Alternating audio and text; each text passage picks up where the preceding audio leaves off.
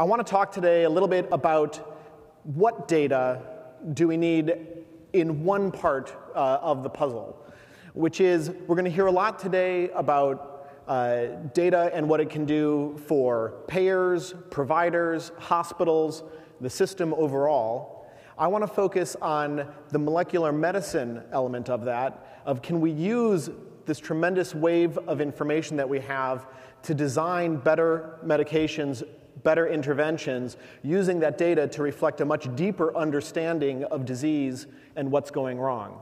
And fundamentally, to get there, where are we at the moment, and what are the key spots that we need to make progress on? First, let me just take 2 seconds to talk about some of my financial interests. As Colin said, I am chairman and co-founder of Foundation Medicine, several other companies in the personalized medicine space, and of course, I should say also a good friend of Colin since we were much younger. And I'm also a partner at Third Rock Ventures, actively investing in new opportunities in this space. One of the things on the medical side in terms of identifying new drug opportunities that's been driving this is a graph that Colin put up as well, which is the fundamental decrease in the cost of genomic information. Now, Colin put on the slide there saying down at $1,000. As a consumer today, when I order that, you can't get a whole genome for $1,000 fully loaded. If you take the NIH data, maybe it's around $7,000, $7,500.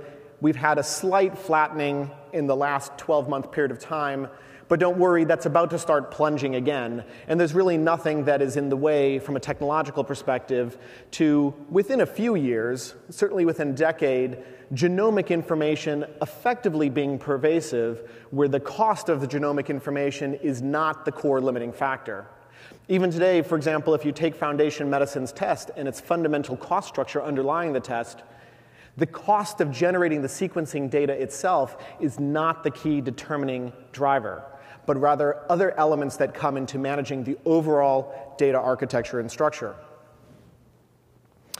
This data are enabling tests to exist in the real world today that use that information. So if you take cancer as an example, cancer is a disease of the genome, of coding errors. Our programming code has gone wrong.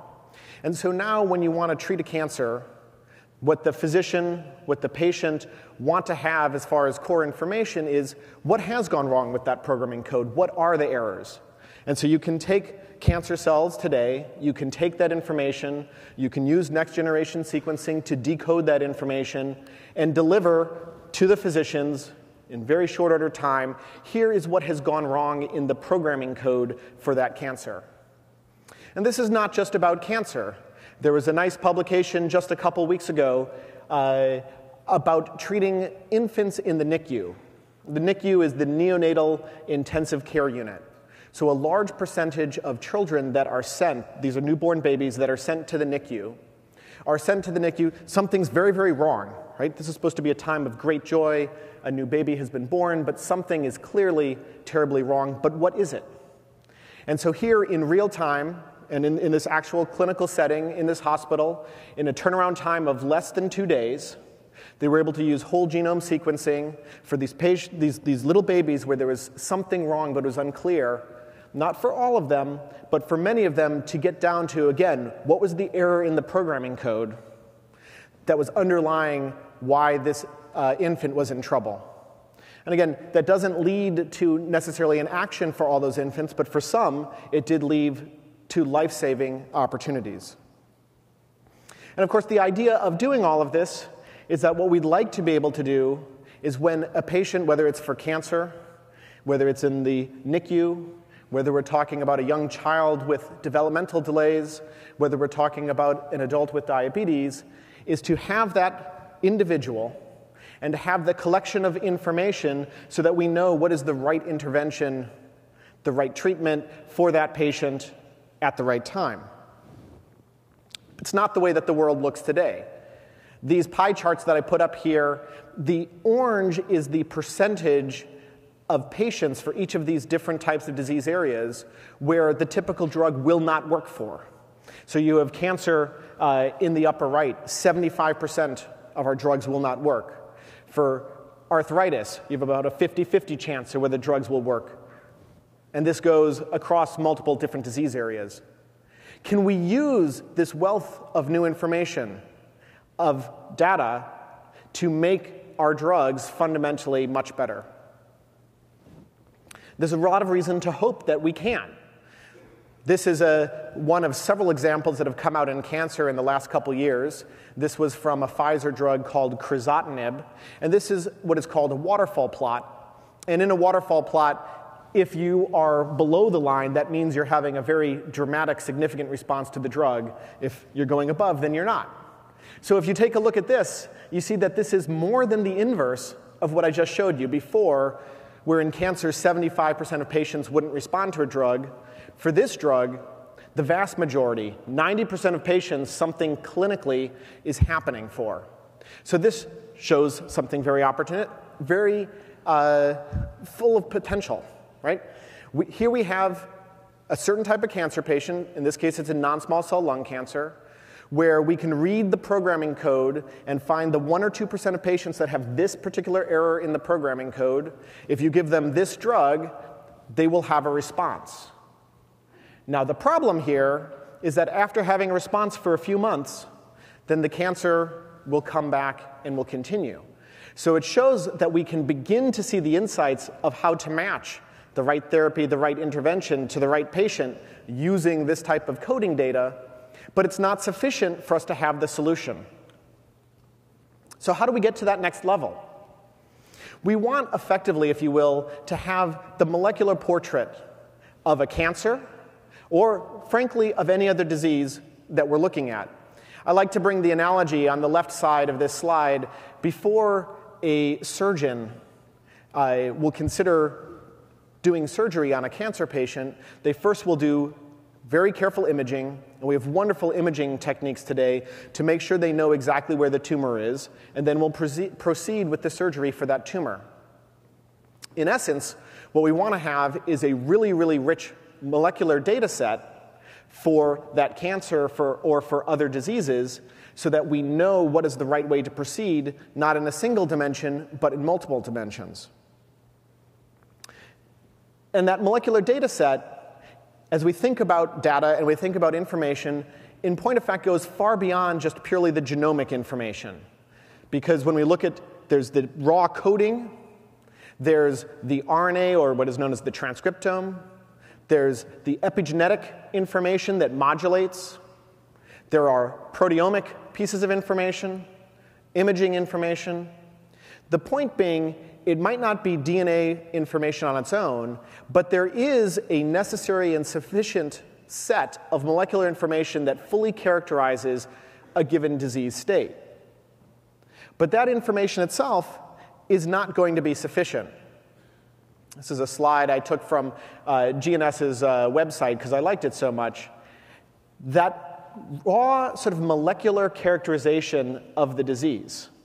Right? When we're talking about data, and that's where a lot of energy has been focused on, and the genomic revolution, I think in many ways is going to turn out to be the relatively easier part of the equation. Because if what we ultimately want is that when that cancer patient comes in and is seeing their physician, or when that infant is being seen in the NICU, or when that young child who's 2 years old and the parent is concerned that there might be some form of developmental delay, do they have autism, do they have some other fundamental learning disability? We want to be able to come in and say, taking this molecular characterization of this patient, we can tell you what is fundamentally at issue and what type of intervention is going to be required. Right? For example, going back to that cancer, here's the molecular errors, if you will, and here are the types of therapies you might consider and the probability that each one will work in this specific circumstance. To get that, we cannot have only the molecular information alone. That needs to be fundamentally paired with the clinical parameters, the phenotypic information, the phenotype.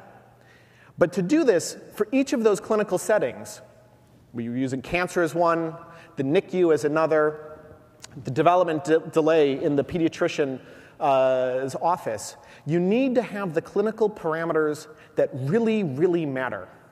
And those tend not to exist in a standard electronic medical record pull.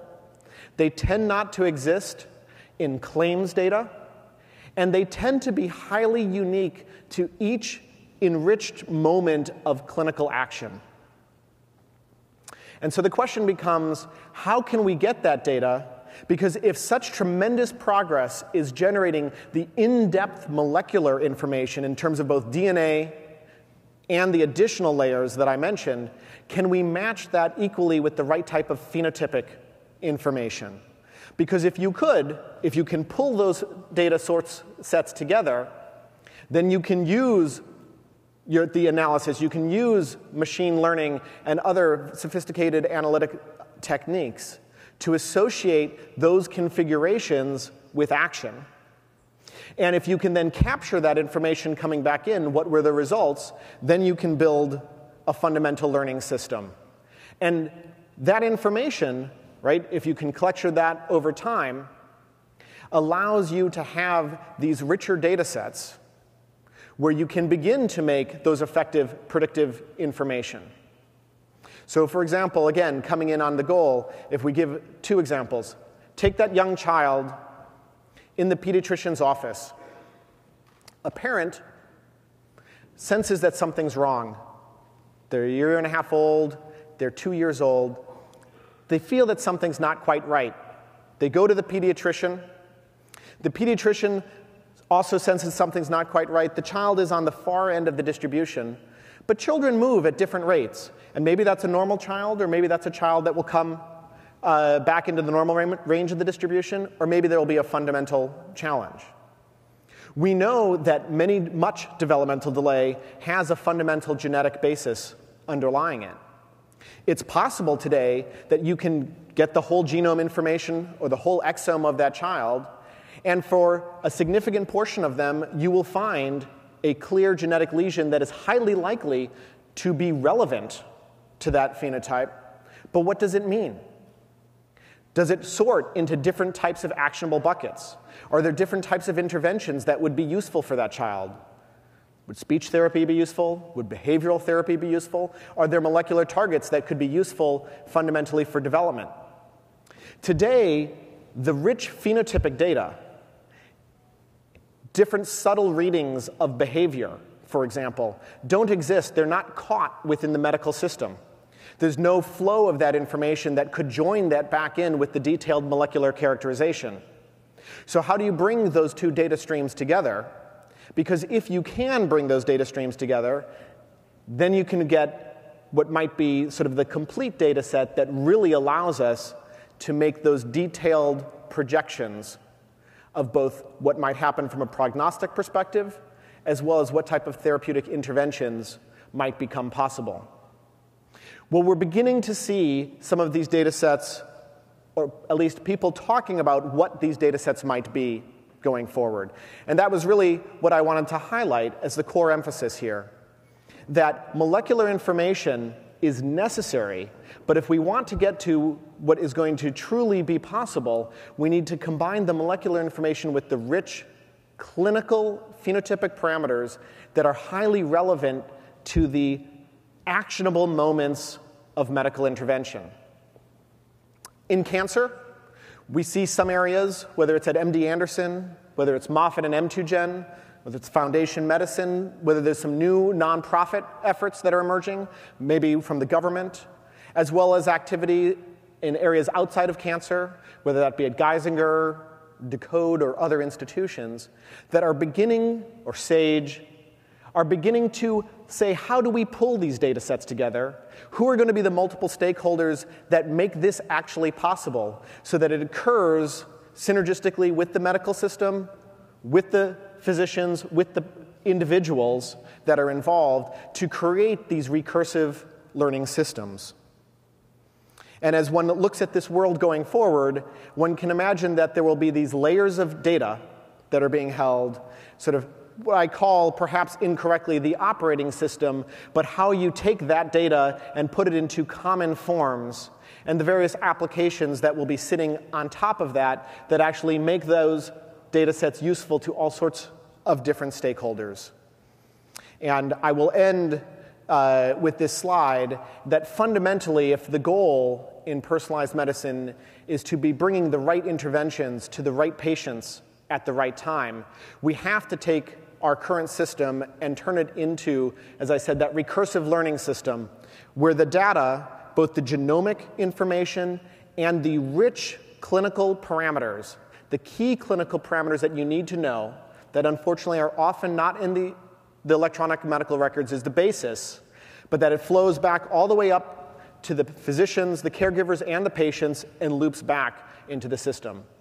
And I think that there are tremendous efforts that are making progress in this, and as we make more progress, I think we will see wonderful advances in our healthcare. Thank you very much.